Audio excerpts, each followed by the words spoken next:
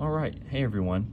So what we're going to do here is we're going to look at a dissection of the eye, and in particular, this is a sheep's eye. But for all intents and purposes, the sheep's eye is going to be a good representation, a good model for our human eye. Right? There are some differences, some structural and some functional differences, but by and large, it will be very similar. So first thing you can see here is this pile here. All of this yellow tissue that you see here that I'm moving and piling up, all of this is all fat. All right, this is all what's called extraocular. Sometimes it's called periorbital fat. And what it is, it's just a lot of adipose tissue, right? So fat is just adipose tissue, a type of connective tissue, and it surrounds the eye. And if you look at our eye closely, I've cleaned it up, but you may still be able to see some extraorbital or extraocular periorbital fat, right? So a little bit here on my finger, all of this yellow tissue that you see here, all of this down here, all this kind of reddish tissue here, this is all muscle. So these are extraocular muscles. You see one here, you see a nice one cut section right here. But largely all of this yellow tissue, this is all fat, and a lot of this I've cleaned up a little bit for us, all right? So just for some orientation. So if we look here at our eye, and you notice I have made a slit. I've made a cut in the eye, and we'll get to that in just a little bit. But first we're gonna look at and appreciate some of the external anatomy of the eye, right? So all of this white tissue here, right? So what I cut through before we started the video, this right here, this is what's called the sclera, right? This is the sclera, and this is one of the tunics of the eye, right? So a tunic is just another word for a layer. And so this outer sclera, this white layer here that you can see that I'm grabbing with my tweezers here, this is the sclera, right? It's the white of your eye, right? Now the sclera is continuous with a layer that comes over the eye and covers it. So you notice sclera here, and what continues and envelops over the eye, this is the cornea, right? So this tissue right here, this is the cornea, and it would be much more clear and transparent in a living individual, right? So really the sclera is continuous with the cornea, right? They're essentially one confluent layer, right? And there are no blood vessels that travel through the sclera, as this would, as you can imagine and probably guess, it would impair vision as light travels and hits the blood vessels. So there are no blood vessels in the cornea, right?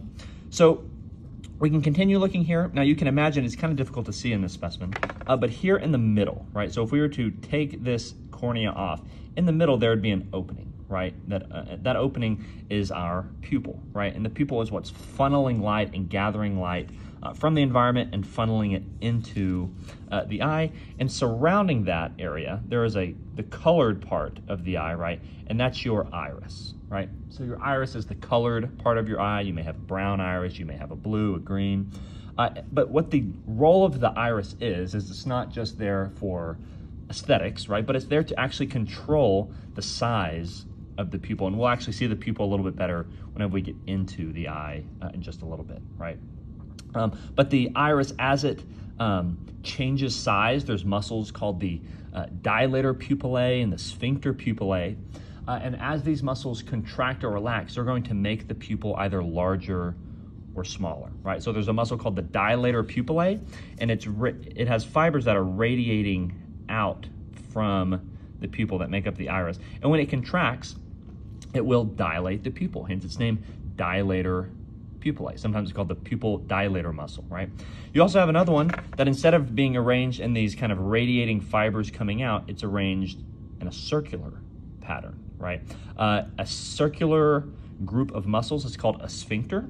And so this muscle is called the sphincter pupillae, right? And so what you can imagine, if you imagine my hand here as the sphincter pupillae, right? So this is the orientation of the muscle fibers in the sphincter pupillae.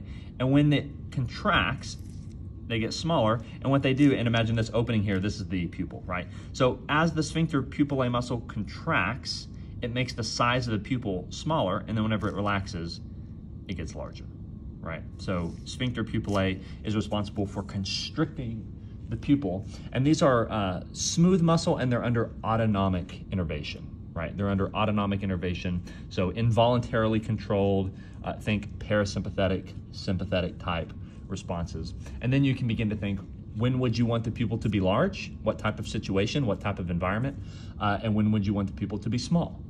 What type of situation, what type of context, what type of environment, right? Okay, so if we get back to our eye, if we talk again about these muscles here, right? You'll notice kind of all of this reddish tissue here. There's a nice section here. There's one down here on the underside of the eye.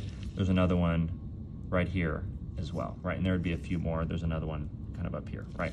So these are what are called extraocular or extrinsic eye muscles. The sphincter pupillae and the dilator pupillae we talked about, those are intrinsic eye muscles, but you also have these larger ones that are extrinsic, right? So if you recall, what was the role of the intrinsic eye muscles we just talked about, right? They were responsible for changing the size of the pupil, right? Now, what are the roles and the jobs of these extrinsic eye muscles? Well, these are to actually move the eye, okay? So whenever you look one direction, one muscle, so let's imagine this is one muscle, and we'll talk about their names in a second, but imagine we're gonna look this direction, okay? So this muscle here would contract, and as it contracts, it's gonna pull the eye in that direction, right? You can imagine if we had a muscle on top and it would contract, it would cause the eye to look up. If we had one on the bottom, it would cause it to look down.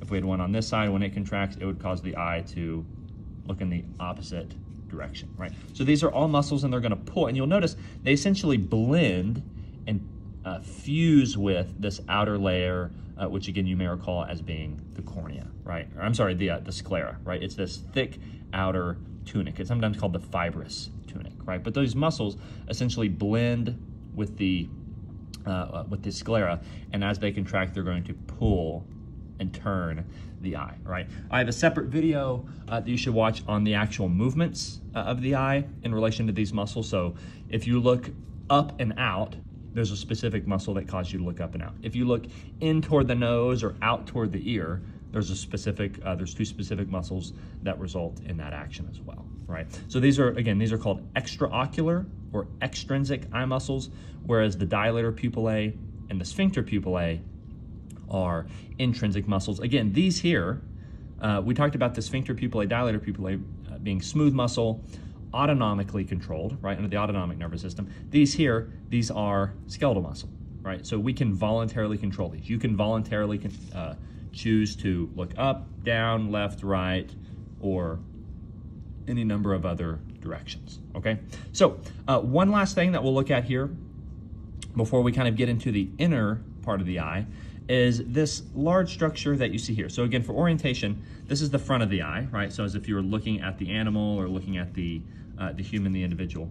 If we turn it 90 degrees now, and we look at the back, you'll see this little fibrous structure, and you can kind of see it sticking up right here, right? You can kind of see this little structure here, and I've kind of plucked away a little bit of fat and exposed the depths of this structure a little bit more. You can kind of see it diving in, and it would continue in here.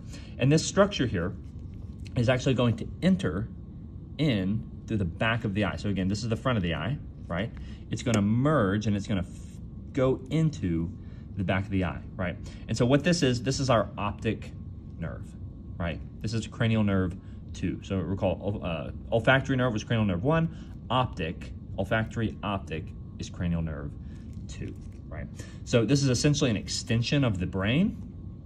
It's covered in dura mater, and what it does is as it goes into the eye, it's going to enter the eye at a particular point called the optic disc, okay, the optic disc, and we'll talk about that whenever we get into the inside of the eye. And then there will be this additional layer that we'll talk about in the eye called the retina, right? And so you may have heard of the retina. The retina is essentially responsible for gathering the light that comes in, or not necessarily gathering the light, but as the light enters through the pupil, it's essentially going to hit the retina, which is the innermost layer in the eye. And essentially there are cells, right? And these cells are called ganglion cells, okay? Ganglion cells.